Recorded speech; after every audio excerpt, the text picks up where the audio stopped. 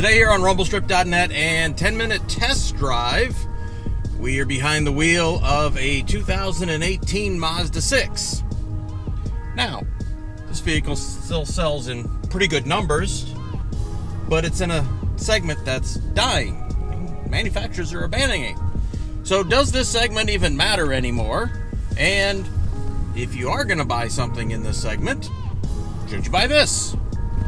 That's what we're going to find out on this episode of Rumblestrip.NET and 10-minute test drive.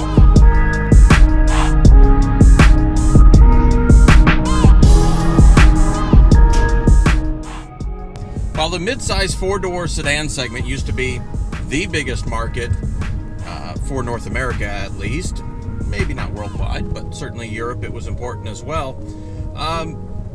that has changed in the last 10 to 15 years. To the point where Ford has abandoned the market, at least in, again, North America. They are dropping the Fusion, which is their segment here, rather than spend a couple $1 billion to compete in a segment where sales are down 20 to 30% over the last 5 or 6 years. For example, Camry used to sell something close to 400,000 units a year. Accord something like 350,000 units a year, and now both of those manufacturers are struggling to sell 300,000. Now we get to Mazda, which is definitely not the sales leader, and they're not even going to do, I think they're probably going to do about 100,000 Mazda 6s. I'd have to double check. We can always put the sales figures in here if you care. Point is, everyone's going to crossovers. So why put the effort into something like a Mazda 6 or any other mid-size four-door segment car?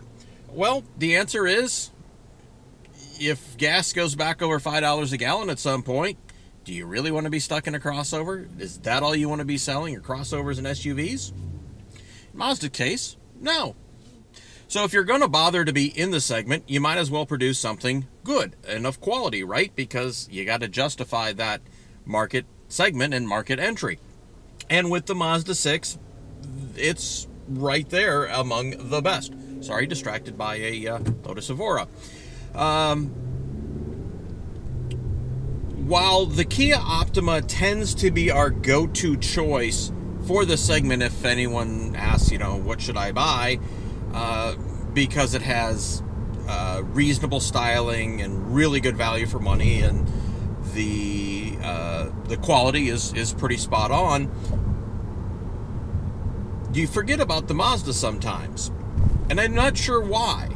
Because from a styling standpoint, it is among, if not the best in the segment. It has a nice cross between Japanese simplicity minimalism with a hint of Italian styling curves, right? It is a really good-looking car, and I think it's something that will look good for 20 years, if not longer. It's that spot on. It's not something you really want to mess with too much. The interior of this one is pretty solid. Now, this is a top-level trim, and the interior of this is nicer than the Kia Stinger GT we drove previously to this. Now, the Kia stickered at 48.5, let's say, something close to that. This is a tick over 36. So $12,000 difference, and this feels closer to something like you would find in a $40,000 car, if not in some ways better. There's a couple little trim pieces. There's some wood here, or wood applique. It looks nice, but as soon as you touch it, it feels literally like a thin sheet of laminate over a piece of metal or plastic. So, bit of a miss there. It'd be nice if that was actually wood, or at least, 1/16 of an inch laminate versus what feels like a piece of, vinyl. But other than that, really don't have any complaints about materials in the interior. Now, that's not to say we don't have a couple issues with some things here in the interior. Number one, the infotainment, after a few years, we're comfortable with it. It's just not our favorite. design or layout. Like the knob that's down here and some of the buttons, that's fine, but then there's some touch stuff up here, and trying to organize music into channels and favorites and where it defaults to sometimes when you start up, it needs a bit of a rethink.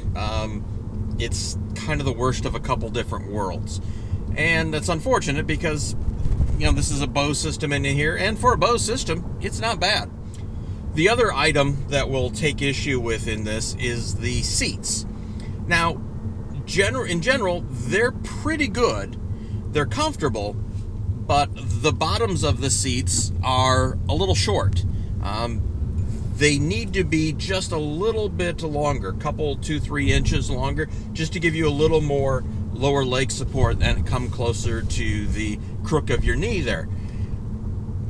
The reason we bring that up is because this is an incredibly good car for doing a lot of miles in. We seem to say that a lot lately, but it is one of the things we noticed on a 70-mile run on the highway is this thing was just cooking. It was rolling. It was good. It was comfortable. It was quiet, and very much enjoyed the time on the highway in this. On top of that, it returned just shy of 31 miles to the gallon, so very good on that as well. So the engine in this is a 2.5-liter 4-cylinder engine, which is, you know, pretty good size for a 4-cylinder engine these days. It has, and this is what really struck us, I think, I'll get the numbers a little bit right, but I want to say 227 horsepower and 310 foot-pounds of torque. Why is that interesting? Well, as soon as I saw the numbers, I had a flashback. The 92 Ford Mustang 5-liter LX hatchback I owned at one point in time, in the, mid-90s, the 5-liter V8 had about 210 horsepower and 305 foot-pounds of torque. So that's where we've come. It has half the displacement, half the cylinders, and makes the same power. Not bad. Well, it probably weighs about the same too, about 3,300 pounds. This has all the modern amenities you would expect. It has radar cruise control, lane departure, and every other technology thing that does nothing for driver enjoyment or enhancement. It's just there because everyone says you have to have it there, and in this technology-obsessed world, you can't leave anything out. But let's get back to that driving enjoyment. There are those in the enthusiast community who will say, well, Mazda, right? Because zoom, zoom, and whatever, and, you know, driving involvement. You're stretching on that one. That's not to say that it's bad to drive. It's fine. This is a perfectly good vehicle to drive. And it's better than most vehicles in the segment. The ride is comfortable. It handles the bomb craters we have for roads here in southeast Michigan just fine. But don't mistake this for some kind of super sports sedan. This has an open differential, and the moment you start turning a corner and hammer it, it's spinning the tires and understeering, and if you push it on an off-ramp at all, or on-ramp or off-ramp, it's going to understeer noticeably. Not horribly, but certainly noticeably. Backseat room in this is absolutely fine. I have no problem sitting behind myself, 5'10", 5'11", somewhere in that neighborhood. And seat set for me, I can certainly sit behind myself with no problems. The back seats are comfortable. The trunk is large, not enormous, but certainly as big as you will probably ever need. This does all the things that you would ask for interior-wise in a four-door sedan. So let's circle back to the beginning. The Mazda6. Is it a vehicle that is worth buying? Well, if you're shopping in the mid-size four-door sedan segment, absolutely. As we said in the open, the Kia Optima tends to be our go-to choice just because of value, price, quality, content. And especially when it comes to price, Kia dealers are all about pushing the deal. And if you have, a job and a pulse, or a pulse and a job, you probably have to have the pulse before you can have a job, but unless you work for the government, right? you know, Kia will get you financed somehow, so they'll push whatever junk paper they need to get you into a car. Mazda, maybe not so much. They're a little more normal with their paper and their financing. So at the end of the day, this is a segment that is disappearing. It's not going to go away completely, but how relevant it's going to be in the next few years is hard to say. That said, Mazda6 should be among, if not your top choices for the segment. If you like what you see, give us a thumbs up, like, share, subscribe, and we'll see you next time on Rumblestrip.net and 10-Minute Test Drive.